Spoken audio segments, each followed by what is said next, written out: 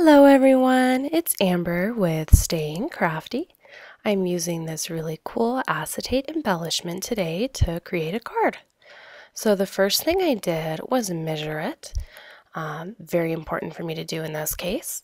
I'm just using a repositionable adhesive to attach my card to my cutting mat, and I'm going to be using this circle cutter to cut out a circle. We're basically going to be creating a window so that the acetate will be on top of this and we'll be able to see through it to the inside of the card, and it'll let light through when the card is opened up. So I just went ahead and used my ATG to put just a thin line of adhesive, and I can attach my acetate right there. So I cut the circle a ½ inch smaller than the acetate itself. And I'm just using some diamond stickles here. I went all the way around. I didn't feel like you needed to see that whole process. And I'm just going to cut some glitter paper that's going to show through that window that we cut. It's my favorite glitter paper.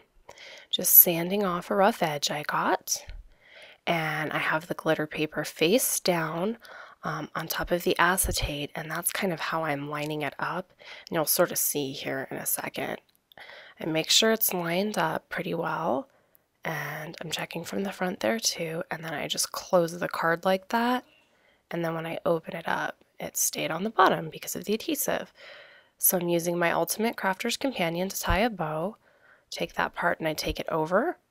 Then I take, well, I'm not very good at this, but the same part that I take over, I'm then going to push under and through the back, okay? Then I pull it over the top. This ribbon was a nightmare to tie a bow with. It was really thick for the size of bow I wanted, and then those little knobby decorations on the edges made it really hard. So this isn't the best bow I've ever made, but it still turned out pretty cute. It's just not one of my best. So I want to add some ribbon to the bottom of the card. So I'm just adding some adhesive so that the ribbon won't be flopping around or moving or whatever. Especially since it's near the bottom of the card, I decided that I just put adhesive all the way around so that the ribbon wouldn't shift at all. And my table's for the most part non-stick, so it was a little difficult to lift this up, but I mean, I did get it off. It wasn't a huge deal. So then I just took my ribbon, and I had determined that I wanted my bow to be in the center. So what I'm doing is laying my ribbon so that the seam will be in the center. And that way the bow will cover it up so no one will ever see where the ribbon meets. Because, you know, for the most part, I'm kind of trying to create the illusion that there's a bow tied with this ribbon, although it'll be pretty obvious it's not since the ribbon stays the same width even in the center. But, you know, that's kind of the look I'm going for.